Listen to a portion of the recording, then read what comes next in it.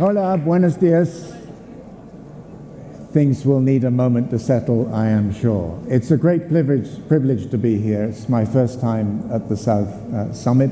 I'm very much enjoying the conversations I'm already having, looking forward to many more. So my set question is multiplier effects and in relation to businesses. But I'm also going to talk about markets, because I think very often we focus too much on individual businesses and their supply chains and not enough on market forces. So a few words of context, then a few words about the particular time in our history where we currently find ourselves, so whether it's dams being blown up in Ukraine or Martian skies in New York. These are indeed extraordinary times. I'll talk a little bit about business, and business unusual in particular. And then I conclude by talking about exponential market forces, including technology, what I call green swans.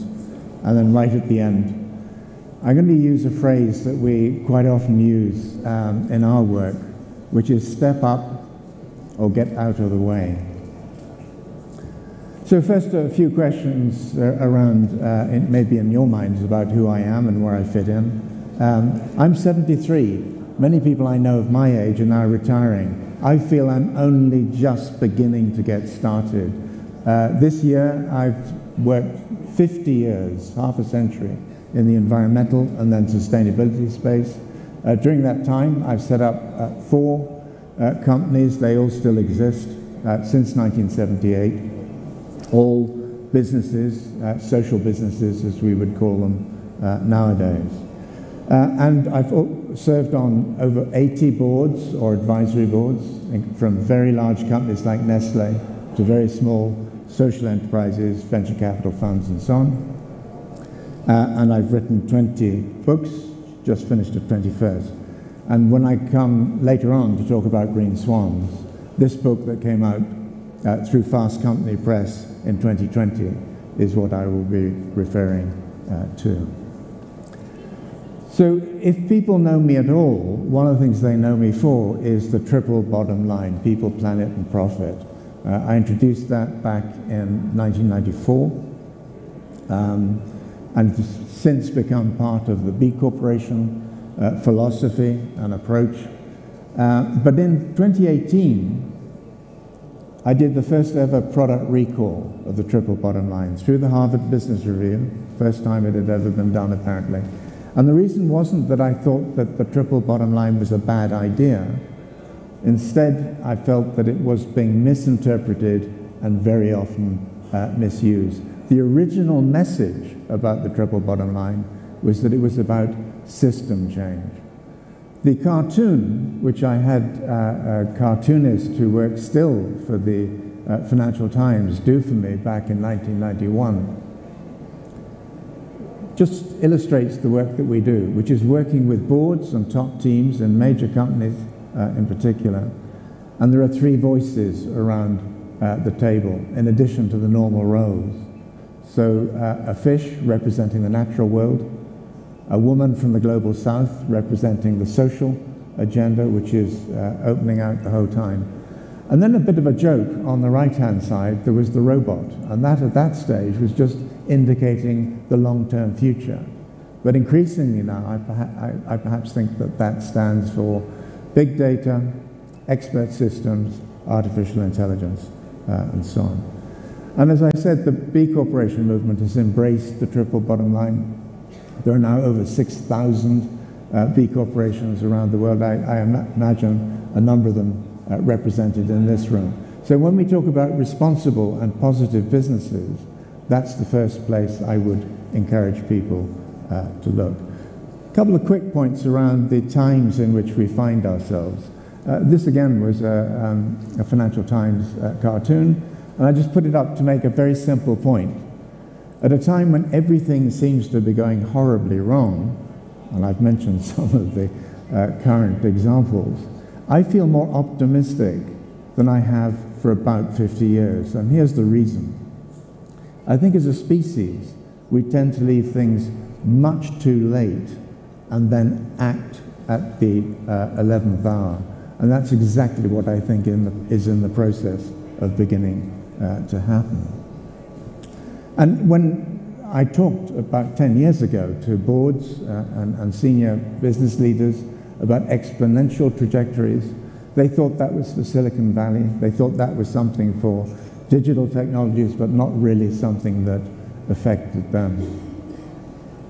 I think the COVID-19 pandemic has reminded all of us, not just business leaders, that there are exponential factors at work in our world, and they will increasingly push in on our sense of reality, squeeze our sense of reality.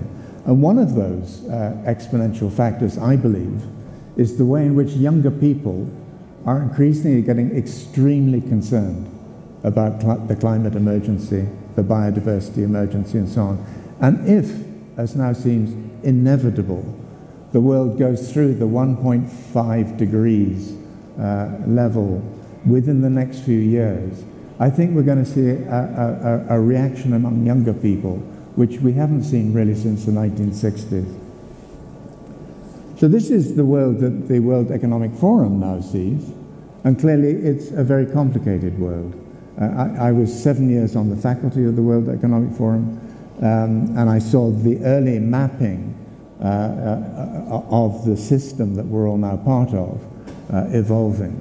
But what's changed now is there are many more factors at work, and they're all very, very much more interlinked than they once would have been, with the climate emergency, for example, right at the heart of all of this.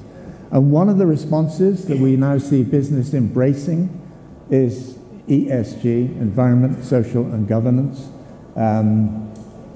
approaches. And this was The Economist's response to that, basically saying we're seeing a stampede, as we often do, a feeding frenzy, with lots of people suddenly setting up investment funds with sort of ESG labeling. We have to be very careful, and it's very striking at the moment to see the European Commission removing ESG labeling from billions and billions of dollars worth of funds.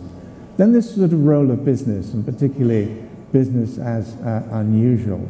That was a subtitle I used in a book that I published in 1997 called Cannibals with Forks. And that book introduced the triple bottom line for the first time. Anita Roddick, who hopefully many of you will remember, who founded the Body Shop International, then used the term as a title for her book. She was a friend and a colleague. And then more recently, if you're looking for examples of business as extremely unusual, then once again Patagonia has demonstrated it has this extraordinary ability to lead with the appointment of the Earth as its main shareholder. Now, Mattel have just released a Barbie doll of chief sustainability officers. That some people will see that as a symbol that companies are now embracing this agenda. And alongside the chief sustainability officers, you have renewable energy engineers, wildlife experts, protesters, activists, and so on. So that's progress of some sort, but I don't think it's really what we should be talking about here today. A Spanish company that we've worked with in recent years is Acciona. Some of you will know them. One of the processes that we took 27 of their fast-track executives through was trying to work out what they were going to do beyond sustainability. And regeneration was the theme of that work, and at the end they embraced the title Regenerative by Design. Now, I think that will take quite some time to work through, but I think that sort of language, that sort of linking is increasingly important. So you've all seen this diagram, or versions of it, over the last sort of 8-10 years or so. Exponential trends are designed almost to take us by surprise. Generally they do. And when people first saw the Model T Ford, they probably thought this was about as far as car technology was going to go. I've just been looking for a new car and looking at the Model Y, and people are looking at that sort of vehicle now and thinking that's as far as the technology is likely to go. All of these things, as we are increasingly aware, are now on these exponential trajectories. And a very striking example, very relevant here in Spain, is the extraordinary fall in the costs of renewable energy and wind energy and battery power and so on. And that, for me, that market trend is very much a green swan. As is the US Inflation Reduction Act, because what we're seeing there is enormous sums of money being spent in the United States with huge implications for Europe and other parts of the world. Everyone else now scrambling to catch up. So when people ask me, can they be an individual green swan? My answer is no. These things are trends in politics, in markets, in economics, and so on. And I think the IRA, in that particular case, is a very good example of what we all need to do, which is step up or get out of the way. This was in the heart of a very big insurance company, Aviva, and they're also very major stock market investors. And up on the wall, we had the message, which I've already mentioned. We weren't trying to be rude. We're just saying that very often people who embrace responsibility or sustainability, all these different terms, ESG, have a very incremental understanding of what that agenda is about. They don't think about systemic change. They don't think about breakdown or breakthrough outcomes. So my final slide is this one, and it may be a surprising one, but it's to make a very simple point, and it's a point with which I started today, and that is much of the debate about responsible business looks at individual companies, and increasingly, I believe, we've got to look at the markets in which those companies operate, because it doesn't matter how much you clean up an individual company if you then put it back into polluted waters. So I think let's continue with our work on responsible business, but at the same time, let's think about the market forces that we want to deploy. So, muchas gracias. Thank you all very much for your attention. Thank you.